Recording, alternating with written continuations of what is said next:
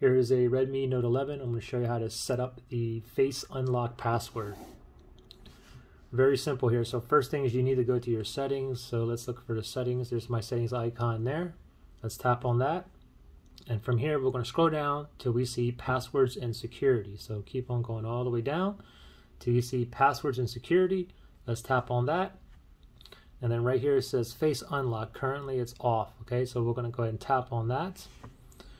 Go ahead and enter your PIN, password, or pattern. If you didn't make a PIN, password, or pattern, it's going to make you one now. Okay, so you can always use this instead of your Face ID, or maybe your Face ID doesn't work, then you can use your password. So go ahead and confirm. I just entered my PIN password. I'm going to tap on next right there.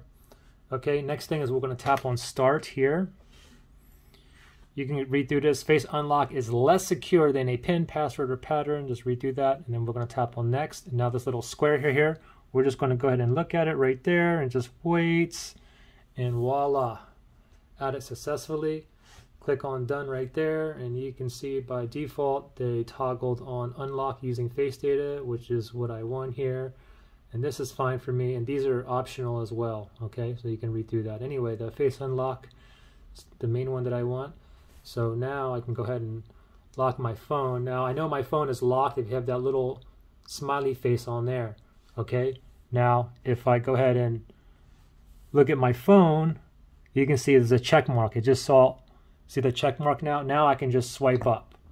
Okay, I put my face right into it. So right now, that little face right there, it's locked. So if I swipe up, it's not going to work. Okay, so again, it's locked. You see the smiley face, but I can swipe up. Then I can look at it as well, and voila. All right, hope you guys got the message there.